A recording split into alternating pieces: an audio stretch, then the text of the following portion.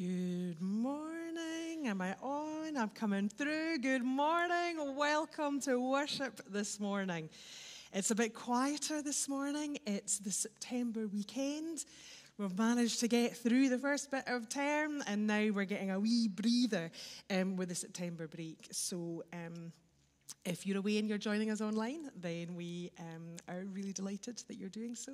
But a warm welcome to all those who have gathered here this morning and to those gathering online.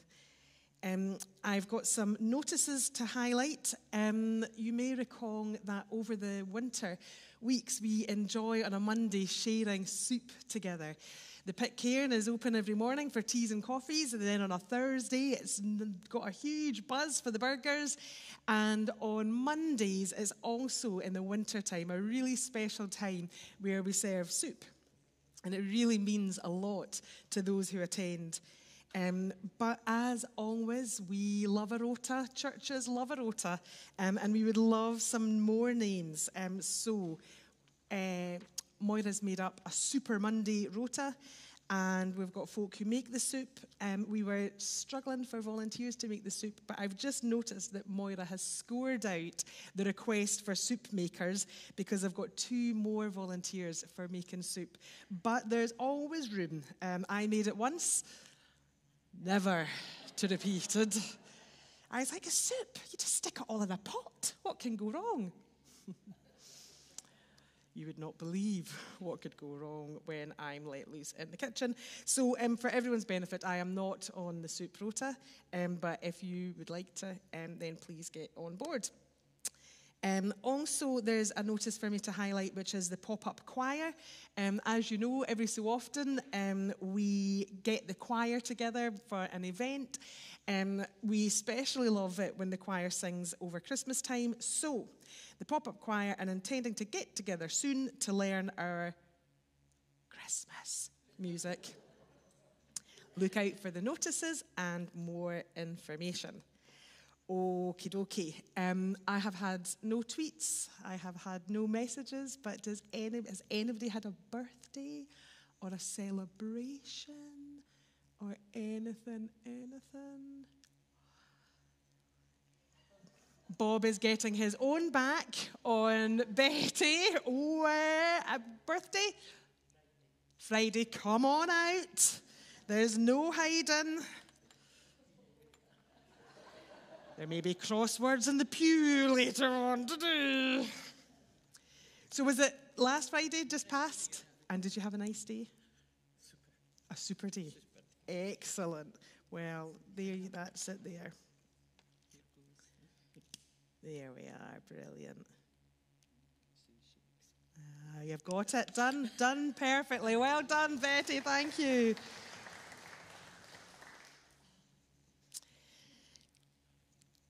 Anything that could have gone wrong did go wrong in the manse this morning. And as I gathered my thoughts in the vestry, Psalm 136 came to mind.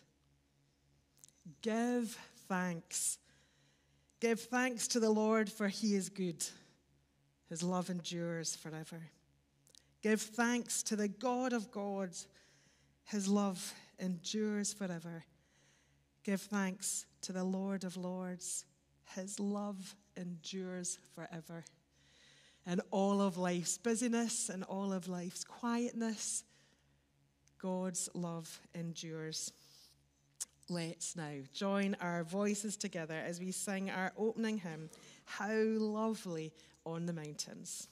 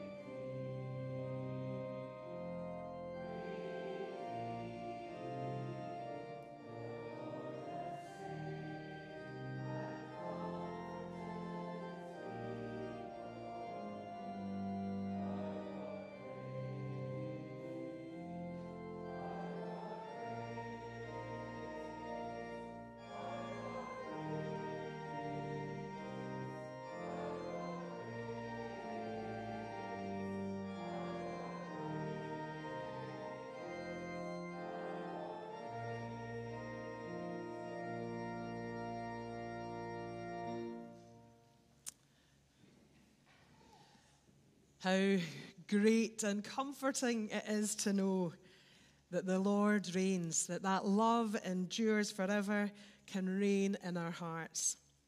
Let's now join together in prayer as we pray, and then the Lord's Prayer will be on the screen that we'll say together if you need it. Let's pray.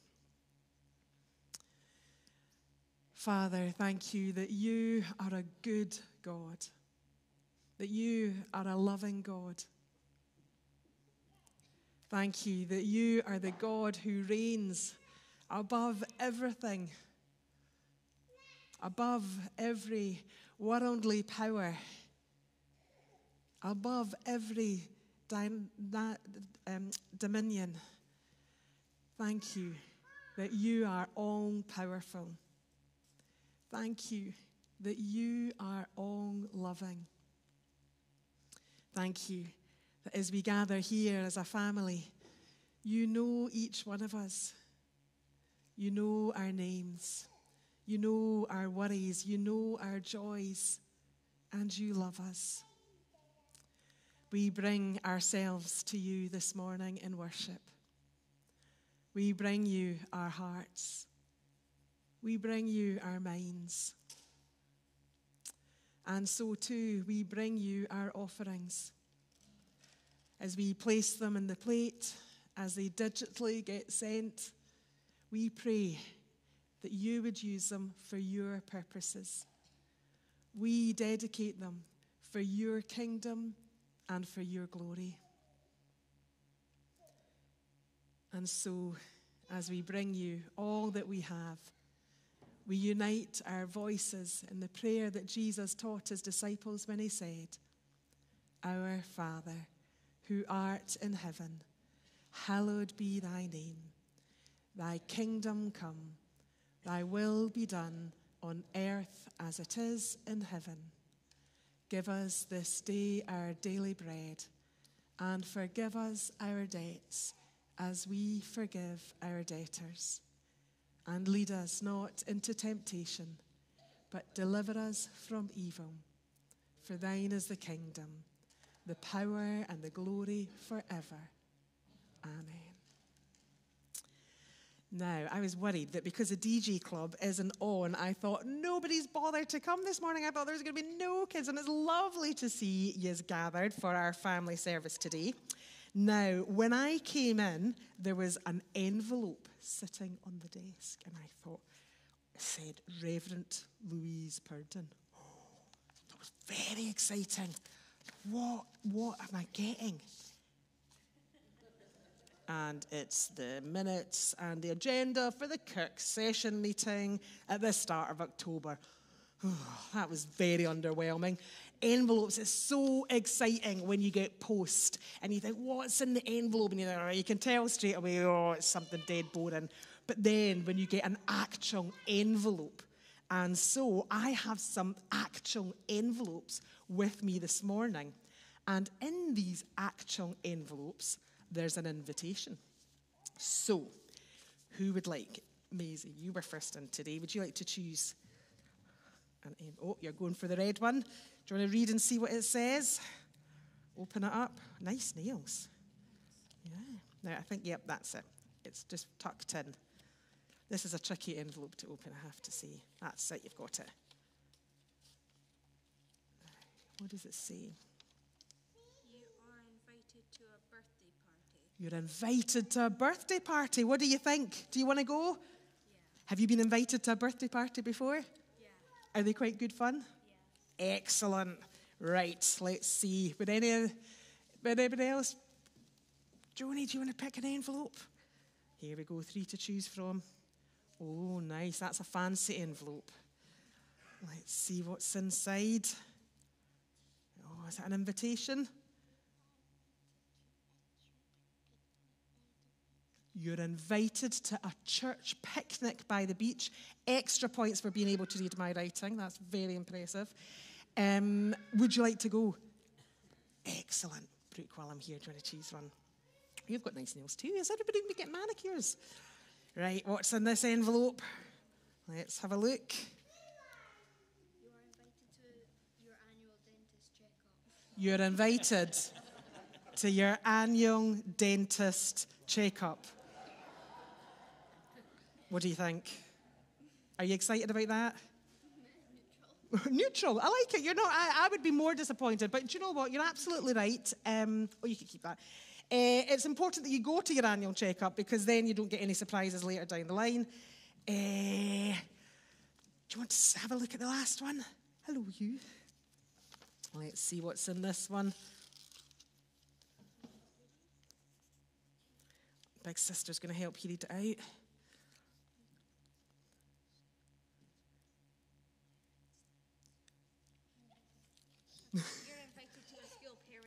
You're invited to a school's parents' night.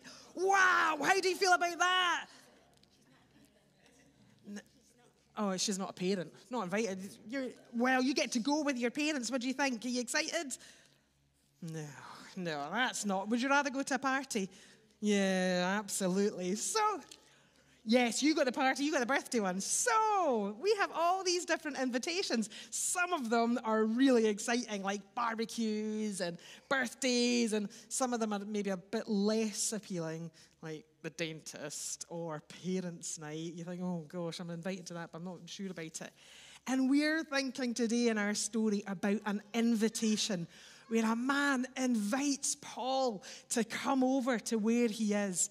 And I was thinking about that word invitation and how powerful it is to be invited, and thinking about how Jesus invites us to be part of his story. He invites us to a life of adventure following him. But also, we get an opportunity to invite other people, to say to our friends, come join us. Be part of what we're doing. The invitation is for everybody. Everybody is invited, and it's a great adventure that we're invited to go on. Let's now sing our next song together, which is Jesus Put the Song into Our Hearts.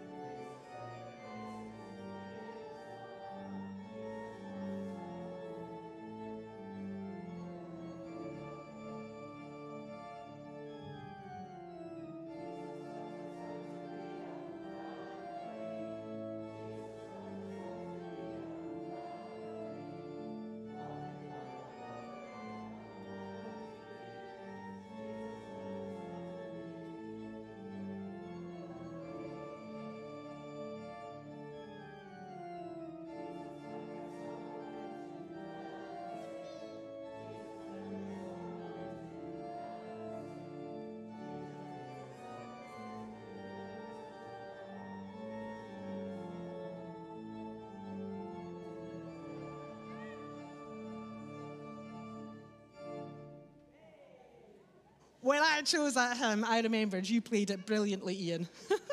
Thank you. Now, I think Moira said there was no one on reading. There's no one on reading? Which is a pity because it's got loads of big words in it. So this is where I have the challenge where I'm have to read some of the challenging name places. But as I always say to folk, just say it confidently. Nobody will correct you on it, so don't correct me. So we're continuing in our story from Acts. And the DJ Club have been looking at Acts, and so we've been in line with them. Whatever topics are being pulled out from this amazing story, we are thinking through over the weeks together. But I do encourage you to read Acts as a book. We are just picking little chunks out, but the whole book is absolutely brilliant as we hear of these stories of this new church that's being born. I don't know about you, but I've really enjoyed looking at the very roots, at the very start of how the church movement began, and thinking about how we are part and we are continuing that movement today. When I sent in the passage for today, I said we were going to start from verse 10. And verse 10 says, after Paul had seen the vision, we got ready. But actually, I should have really started at verse 9, which tells you what the vision was. What is this vision that got Paul moving? So let me just read for you verse 9. During the night, Paul had a vision of a man of Macedonia standing and begging him, come over to Macedonia and help us. After Paul had seen the vision, we got ready at once to leave for Macedonia, concluding that God had called us to preach the gospel to them. From Taurus, we put out to sea and sailed straight for Samothrace. And the next day, we went to Neapolis. From there, we traveled to Philippi, a Roman colony, and the leading city of the district of Macedonia. We stayed there several days. On the Sabbath, we went outside the city gate to the river, where we expected to find a place of prayer. We sat down and began to speak to the women who had gathered there. One of those listening was a woman from the city of Thyatira named Lydia, a dealer in purple cloth. She was a worshipper of God. The Lord opened her heart to respond to Paul's message. When she and the members of her household were baptized, she invited us to her home. If you consider me a believer in the Lord, she said, come and stay at my house. And she persuaded us. Amen. Let's now join our voices once more as we sing our next song, Go Tell It on the Mountain.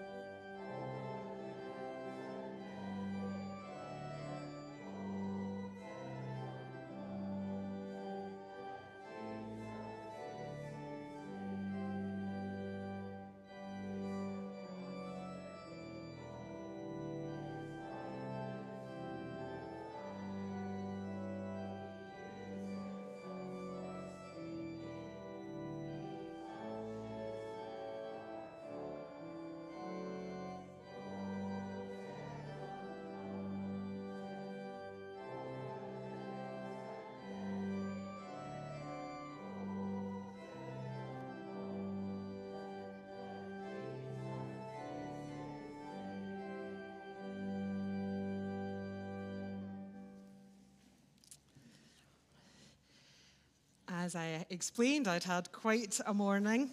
Most Sundays, I'll be honest, I'll let you in a secret. Most Sundays I have a fight with my printer. Everybody knows printers are out to get us. And every week I have a bit of a battle with it. And this week, the printer won.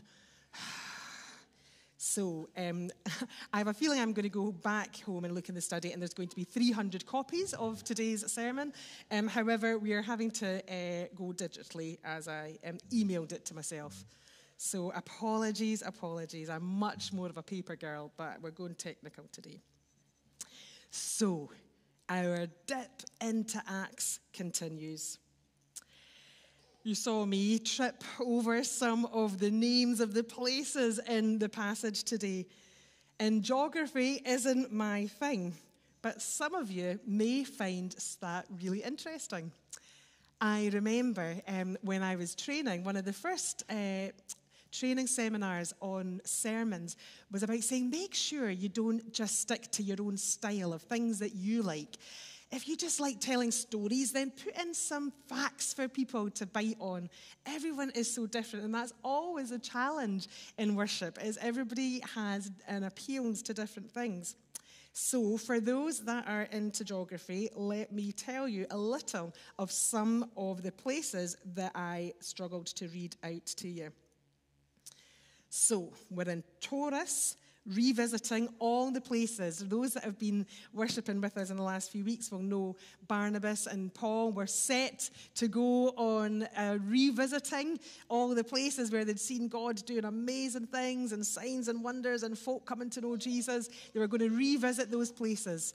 But then they had a big fallout, and it ended up that Paul and Silas then went back, revisiting, reconnecting with folk that they'd been working alongside. And so Paul then gets this invitation to Macedonia. This vision that came to him in the night, so clear of the man begging. Macedonia was located in modern-day southern Greece. So those that know Greece will realize that Macedonia is located down there. And Thrace is modern-day Bulgaria, and the European portion of modern-day Turkey. So all these places I was tripping over, they're Turkey, they're Greece, but they're familiar to places that we know. Present-day Republic of Macedonia includes a short portion of ancient Macedonia. It was part of Yugoslavia for many years, but then achieved independence in 1991. It is interesting. If you want to Google Maps this, you'll be able to see, and you can look on the map to see Paul's journey. See, where was it he set sail from? Oh, then he got the boat over there. So interesting. I mention all this because it's a reminder that these stories are rooted in history. We are able to map Paul's trips out. We can see these documents are historically accurate. And if we can trust the accuracy of the geography, then we can trust the accuracy of the stories that are included. The amazing miracles and encounters can be trusted too. We had our first week at Alpha on Thursday, and we were talking about the historical evidence that points towards Jesus. We were talking about how there are so many well-documented facts of history that we completely trust, but actually the Bible and the gospel is so accurate. There's so much evidence to show that Jesus was in fact alive, and there's evidence to show that he was resurrected as well. We spoke about how we don't need historical accuracy to trust. Our faith isn't based on historical documents. Our faith is on a relationship with Jesus. But doesn't it feel good that it's rooted in historical accuracy?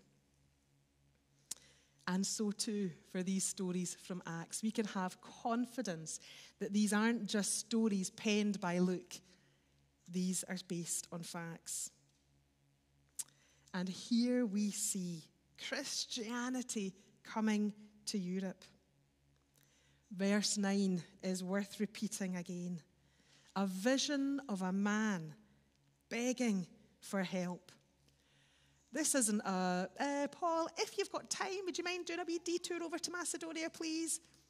This isn't oh, you'll really like it in Macedonia. There's loads of interesting things. Please come over and visit us. He is begging. He is desperate to hear the good news. He is longing for it. We have a message of good news, and it's a message that others are longing to hear. We live in a world where there is so much negativity around. Sometimes we can feel completely overwhelmed by negativity. And yet, we have this message of hope, this message of good news. What comfort we find each day knowing that there is a heavenly Father who tends and cares for us. I can't imagine living life without that confidence. And I think the thing that's worth remembering is that Paul was on a mission to spread good news. This was Paul's whole vision. The vision was Paul's vision, his mission to bring that good news. I was out yesterday with some friends for lunch, friends I'd known in my 20s. And here we were all sat round a table in our 40s, lamenting the pressures of life, sharing with each other the struggles of juggling parenting and work and all the demands of life. Not the carefree 20-year-olds that we were when we used to hang out together. It was real, honest sharing. It was real, authentic life. And I came back to Richard and I said, gosh, I'm so glad I've got faith. I'm so glad I've got something that grounds me, that gives me that hope. We have a message of good news. We can know purpose. People need to hear that message. There are people in Bonnyrigg who are crying out, come and help. Can you hear me? I'm begging. Our message of good news is not one that's contained to a Sunday morning in these four walls.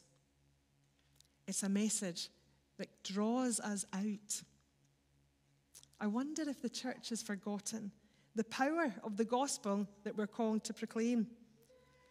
The reason that we're trying to get out in the community, to connect with people, isn't to stop our church dying, isn't to keep numbers up, to keep the thing going. It's about the message of hope. It's about a message of good news. It's about creating a harbour where people can come and dock, a place of hope and restoration, a harbour where they can know they are loved, where they can know that they matter and that they're not alone. This is our message. This is what the people in Bonnyrigg are begging of us. And then Paul goes on the Sabbath out to find the people of prayer. His approach was to go to the synagogues first, to find the people where there was already faith, and then be able to direct them to Jesus. It's what he did everywhere he went. Where's the people of faith? Right, let me point them to Jesus. But in this area, there was no synagogue, so he had to track them down. And as the psalm talks about going by the rivers of Babylon, so he went to find the rivers where people would be gathering. And here he meets Lydia. Lydia is a beautiful example of someone with an open heart who is ready to receive the gospel. The detail of mentioning she was a dealer in purple cloth shows that she would be hanging out with the elite. It was only the best and fancy folk that were allowed to wear purple. You couldn't just wear purple if you were anybody. And I like how she persuaded Paul, please stay with us. But actually, with the size of her household, she was probably living in some really nice accommodation. I'm not sure Paul would have taken too much persuasion to say, oh, yeah, well, I'm sure I'll stay. It's likely that Lydia's house would have been absolutely lovely. Let me share a little bit about what I was reading about Lydia. She is the only Philippian convert who is named in Acts. So we see the letter of Philippians that we have in the Bible. That's the church that Paul is writing to. And we know that after Paul and his group spent several weeks staying with her, this is where the church was born.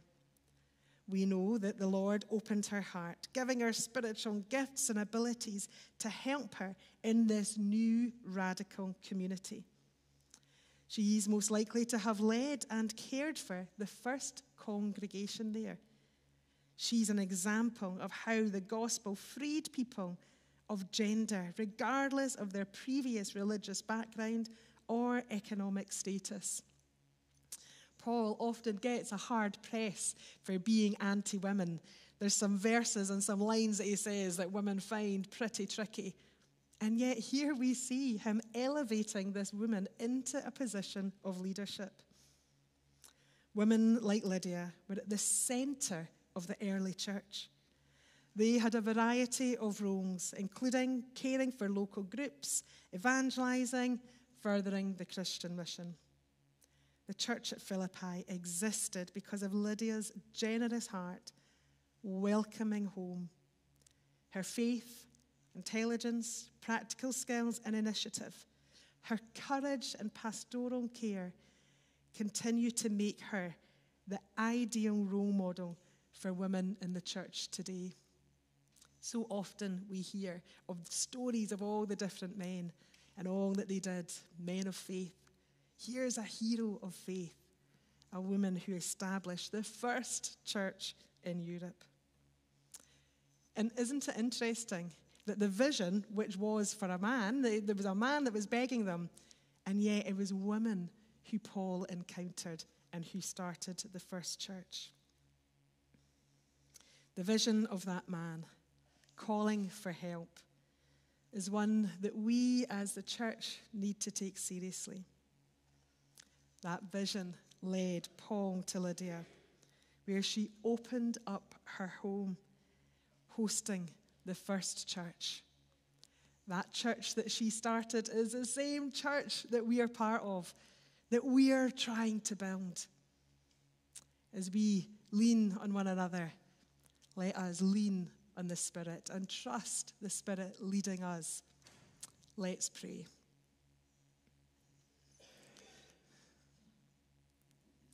Father, thanks for all the stories in Acts. So inspiring to hear of those people of faith making a difference. Father, as Paul had that vision, we know that there are many also begging for help, desperate for good news. Let us be carriers of that wherever we go. In Jesus' name, amen. Let's us join our voices once more as we sing, "You laid aside your majesty."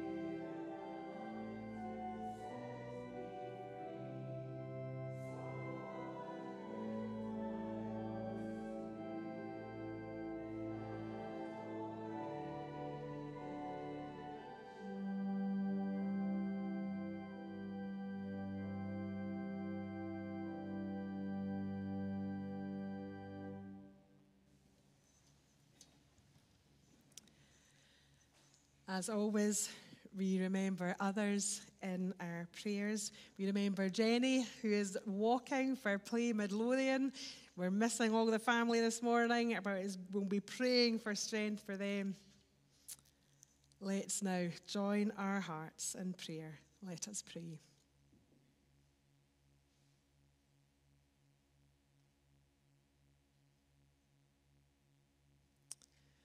Father, we are reminded of the message of good news in a world where there is so much need, in a world where there is so much suffering. We thank you for good news. When Monday can hit hard, we thank you that we have good news. When fears of getting through the month financially overwhelm, thank you that we have good news. When health deteriorates, we thank you for good news. Good news that you are a creator. Good news that you love us. Good news that you are the Prince of Peace.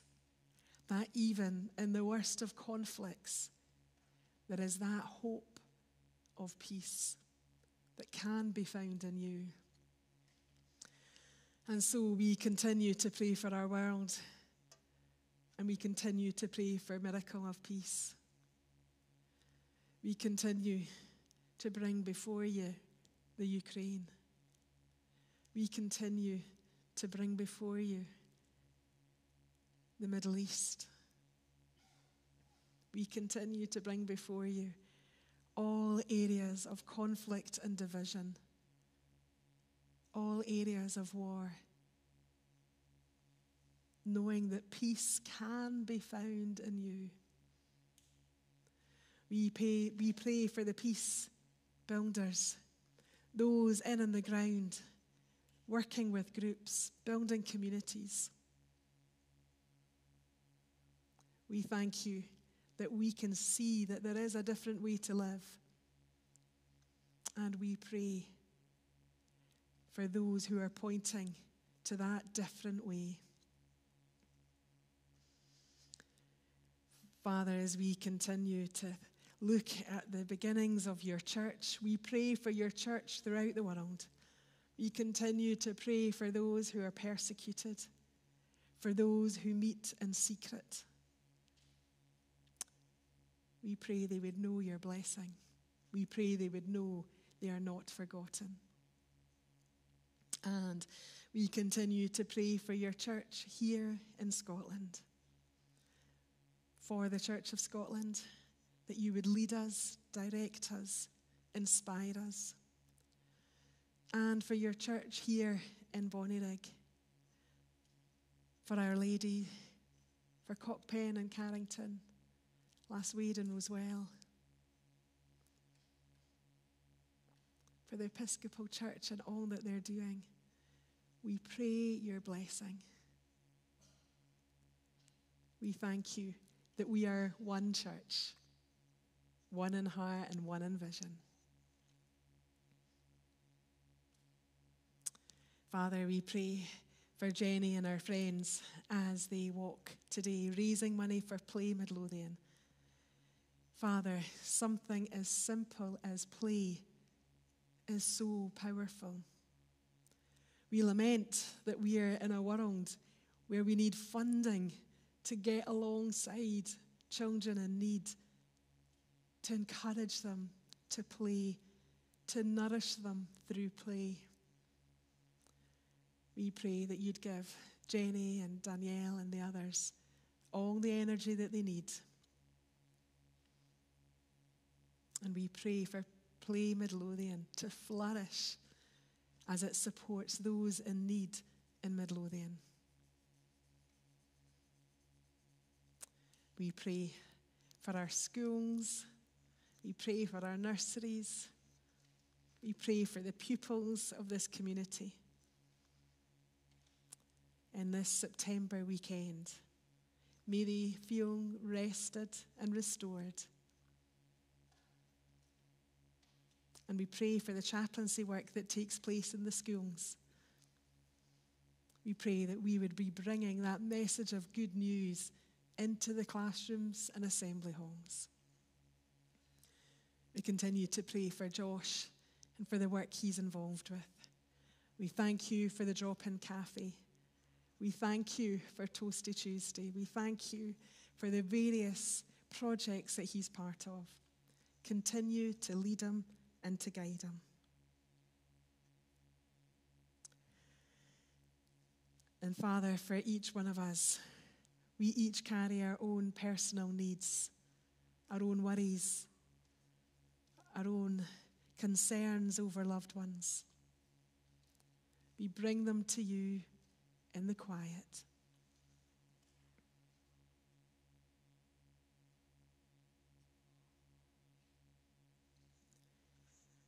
Thank you that you are not a distant God, that you are a God who hears our cries, and you are a God whose love endures forever. We bring all of these prayers in the powerful name of Jesus. Amen. Let's once more join our voices together as we sing our final hymn, What a Friend We Have in Jesus.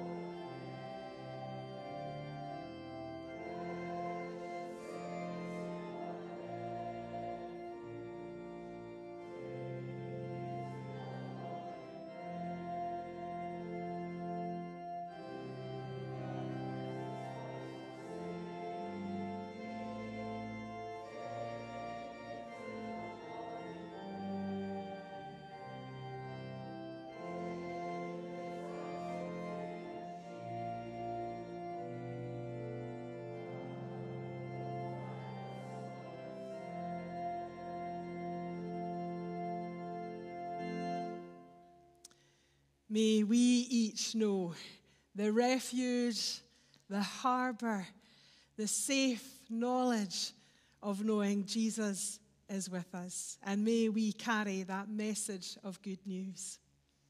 Let's say the grace together.